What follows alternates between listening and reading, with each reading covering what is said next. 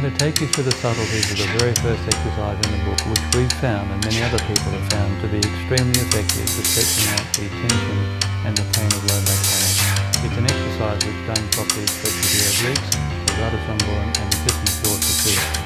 I've got a pillow here too in front of me. You might be wondering why I say that. The first thing is a chair with a nice comfortable back, especially if you've got problems. The second thing is you need to have your knees spread widely enough apart so that you can actually hold onto the base of the chair, which is what makes this one a particularly good chair to use. And then you'll take a breath in, sit up straight, and on a breath out, let yourself go down to the side slowly like this. So if you find that that's too much of a stretch there, then grab the pillow and put the pillow in between your arm and the leg like this way. You can let everything go to the side and you can rest on the pillow and that is so much more comfortable.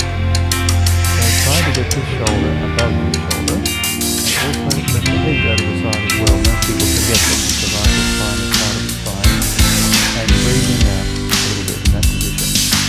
To move the stretch from the absolute outside of the waist into the deeper back, roll the top shoulder forward like this and then lean further to the side. And that takes it away from there and move it around into the back.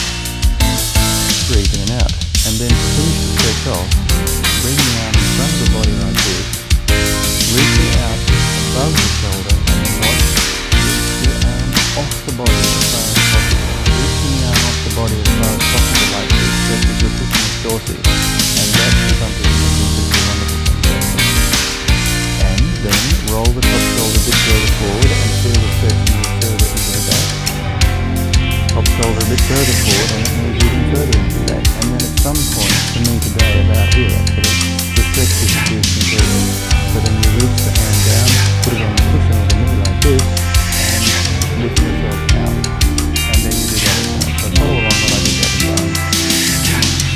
I'll pull on the chair, put the pillow in position if you need it, hold the side of the chair, make sure you've got a really good grip there. You want the sensitivity to not be done.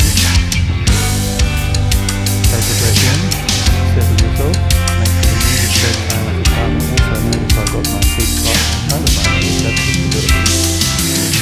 And on a breath out, slowly let yourself down, like so. Now if your top shoulder is above your bottom shoulder as mine is, you'll feel the stretch at the side of the waist here. Keep moving, you're resting your whole body's weight on the back, and then breathing out a couple of times in that position.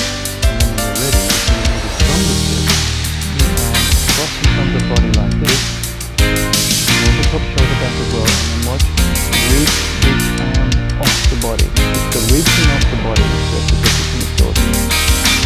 And let the head go to the side as well.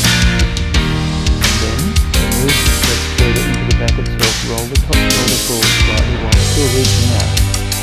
Breathe in and out a couple of times and then roll the top shoulder forward a fraction more, reach out even further, breathe in and out, let the head go to the side.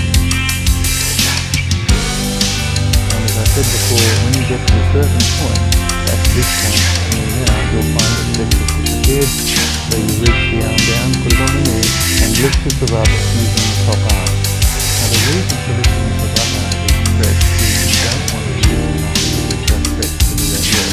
So basically if you think about how can I move the body the gentlest and nicest way possible, you'll know exactly what to do.